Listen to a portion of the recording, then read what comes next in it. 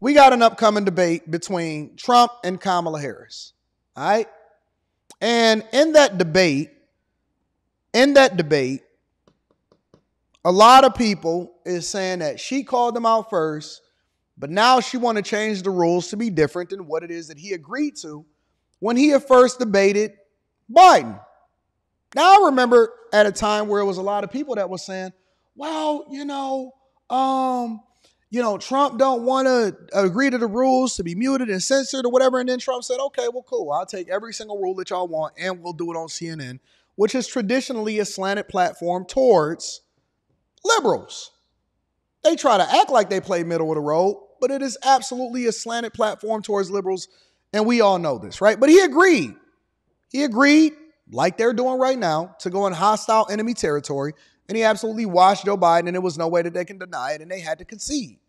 So much so that now they've given his replacement, Kamala Harris. And so right now, they can't agree on what is the rules for the debate going forward. Take a look. Make sure y'all hit a like for the algorithm. Subscribe to the channel and turn on your notifications. Let's rock. This morning, the Trump and Harris campaigns are sparring over next month's debate. With a 70-day sprint to Election Day, both candidates looking ahead to their first meeting, with Harris holding at least one mock debate, sources say, while Trump turned to social media to complain about the debate host network, and on Monday blasting a proposed rule change that would leave both candidates' microphones on throughout. That's compared to the Trump-Biden debate in June when microphones were muted unless it was their turn to speak. Will the former president still attend? We're thinking about it. They also want to change the rules. You know, the deal was we keep the same rules. Now all of a sudden they want to make a change in the rules because she can't answer questions. Trump later seeming to say the Harris proposed change wouldn't be a deal breaker. Doesn't matter to me. I'd rather have it probably un. Trump campaigning in Michigan, Wisconsin, and Pennsylvania this week. Harris and her running mate Tim Walz holding a bus tour of Georgia that begins tomorrow. Thank you. Trump, looking to get back on offense, will target Harris on key issues this week, including immigration. With breaking news on that front overnight, a federal. Why would they want to change the rules? That's what my question is. Why would they want to change the rules for something that they agreed to and they set the standard for in the previous debate? Now, we know that they're going to posture, they're going to pivot, they're going to act like, oh, no, let's just have it. Why would they want to change the rules? She said that she wanted the smoke. Okay, come and get the smoke. And let's keep the same standard. I thought the debate actually went pretty well. I thought that the rules was pretty awesome. Across the board, I think that the rules was awesome. I think that it was a great debate. I think that the rules was awesome. I think that the fact that they allowed for each other to be able to respond and then muted the mics, it made it easier for us to hear things and for us to get to every single subject that they had that was on the docket that ultimately they proposed to the candidates, and we've seen the contrast and comparison of the two. So I don't know why they would change it. If it worked last time, why shouldn't it work this time? Judge temporarily blocking a Biden administration program that allowed undocumented spouses of American citizens to stay in the U.S. while applying for green cards. The program, one of many immigration flashpoints, had been challenged by Republicans in 16 states. The Trump campaign sees immigration as a vulnerability for Harris, along with national security. Under Kamala Harris, American veterans are treated worse by far than illegal aliens. Illegal aliens are treated. You ever see them? They stay in hotels. We have veterans sleeping on the street. The former president using the 3-year anniversary of the bombing of Abbey Gate in Afghanistan, which killed 13 service members, to highlight the Biden administration's chaotic withdrawal from the nation's longest war. Our country will never be safe again until we have fired those responsible for this disaster. Nobody fired. Worst, most embarrassing, in my opinion, the most embarrassing day in the history of our country. Now, both President Biden and Vice President Harris marked that anniversary with statements. The Vice President writing of the fallen, quote, "My prayers are with their families and loved ones. My heart breaks for their pain and loss." Chanel? Garrett, back to the debate. What is Vice President Harris's strategy in wanting to keep the mics on? Yeah, look, it's really twofold. Harris wants to be able to do something Joe Biden wasn't able to do in the first debate, and that's fact-check Donald Trump in real time. Keeping her mic open means she doesn't get steamrolled. But her campaign also wants Trump's mic open, in part because they want the American people to see what they're calling the unfettered Donald Trump, which is basically what they'd get if he gets reelected. Essentially, they don't think Trump can control himself for 90 minutes. They want millions of viewers to see that. Now, Cap. She just want to continue to overtalk. And like you said, say, I'm talking. But Trump specifically addressed it. And so we're going to go into that. And I want y'all to hear his response to whether or not he want to keep the same rules or he want to switch the rules up. We got to have a president. We got to have a real president that's respected. So as to your question, I think it's disgraceful. And I think ABC is a disgrace. I think having Donna Brazile sitting on that panel, and she's the one that gave the answers and the questions to Hillary Clinton before a debate.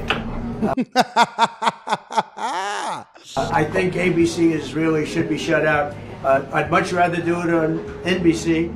I'd much rather do it on CBS, frankly. I think CBS is very unfair, but the best of the group. And certainly I'd do it on Fox. I'd even do it on CNN. I thought CNN treated us very fairly the last time. I think Jake Tapper was very fair and Dana Bash was very fair. But when I watched this interview of Tom Cotton, fortunately he's a total pro, he knows what he's doing. And then when I watched the roundtable after that, I said the hostility is crazy. So we're thinking about it. They also want to change the rules. You know, the deal was we keep the same rules. Now all of a sudden they want to make a change in the rules because she can't answer questions. Why doesn't she do a couple of question answer? Why doesn't she do something like I'm doing right now? She can't talk. We can't have another dummy as a president, okay? We cannot have a... Call it what it is. Stand your ground, big dog. Call it out and address it for what it is. We can't have another dummy as a president. Let's just be real. I love this guy. Forget all of that posturing and trying to say it a certain way and all of this stuff. He just said it straight up. We can't have another dummy as a president because we don't even know who's running the White House right now. We don't even have a clue on who's making decisions in the White House right now. Is it Obama? Is it Kamala Harris? Is it somebody that we not aware of? Is it some emissary from some other country? I don't know.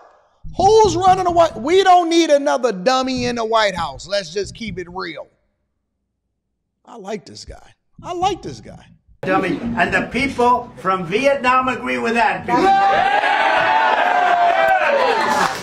Okay. Would you want the microphones muted in the debate whenever you're not speaking? We agreed to the same rules. I don't know. It doesn't matter to me. I'd rather have it probably on. But the agreement was that it would be the same as it was last time. In that case, it was muted.